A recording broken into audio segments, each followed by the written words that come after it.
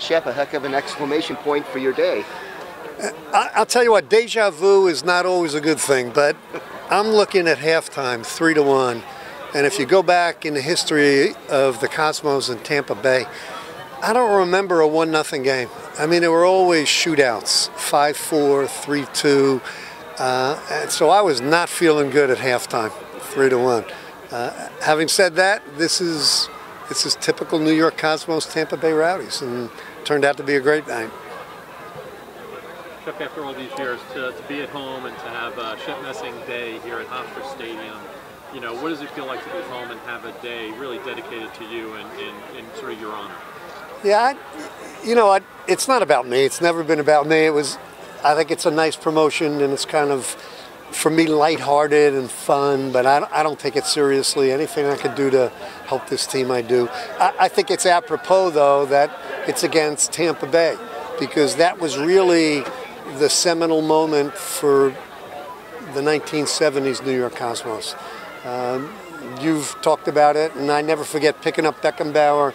We're averaging 25,000 people a game at Giant Stadium, and it was that Father's Day, 1977, we're driving to Giant Stadium, and there's 70,000 people there, and that was the Tampa Bay Rowdies. So that Tampa Bay Rowdies always historically mean a lot to us, because that was the team with who we really took it to the next level.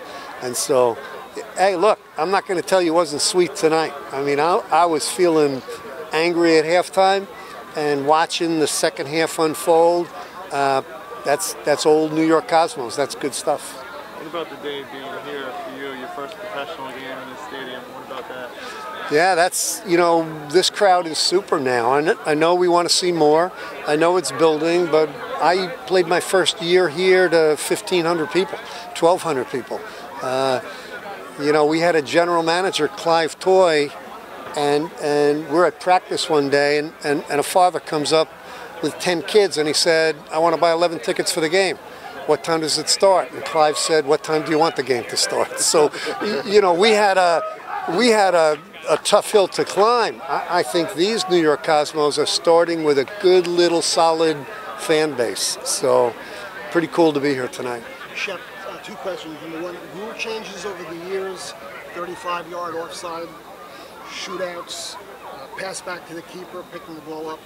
When you look back to the game then versus the game now, how would it have been for you as the keeper? Yeah, well, good question. First of all, 35-yard offside, I don't think was ever given enough time to see whether it worked or not. It's 10 years. Yeah, but players adjusted to it. The goal was to increase scoring. That didn't affect really the goalkeepers. The two most important changes you alluded to for goalkeepers were the shootout instead of penalty kicks, and playing it back to your hands instead of your feet. So I happen to love the shootout. I still think a shootout is more game-related than a penalty kick to decide a championship, a Champions League, a World Cup.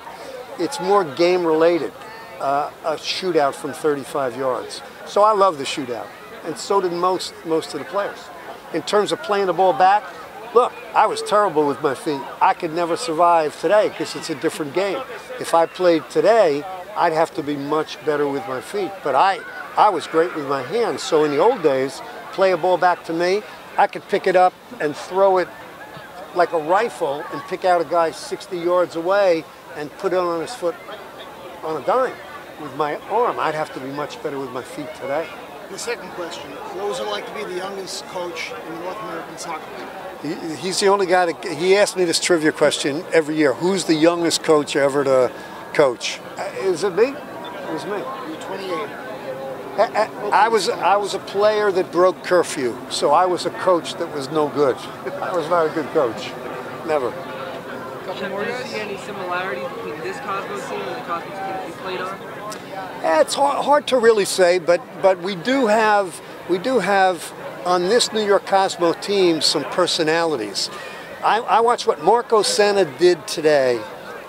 That's a big time play by a big time player.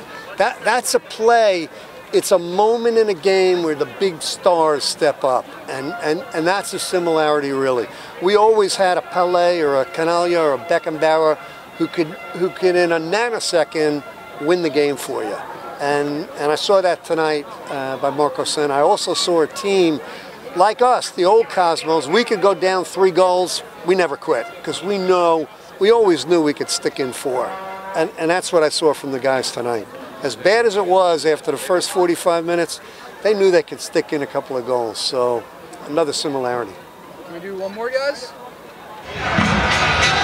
You came out a little too far, but the second half had a couple key stops that helped contribute to the win. Yeah, I'm a big believer in Rainish. I really am, and I've seen him a lot over the years, and I've seen him a lot this year. For goalkeepers, the one thing in his defense, it's a transition. You have to get acclimated to new situation, new team, new back 4. Reversio, Mendez, he's got things to get acclimated to. Some poor decision making early in the year, and I think tonight. But the measure of a big goalkeeper, and I think Kyle Rainish is a big goalkeeper, is the moment you make a mistake, you have to have the feeling that, you know what, I'm the best guy to be between the sticks for the New York Cosmos. And that's what he showed me in the second half. So that takes a special kind of player to overcome what I'm sure he would say were 2 tactical mistakes in the first half.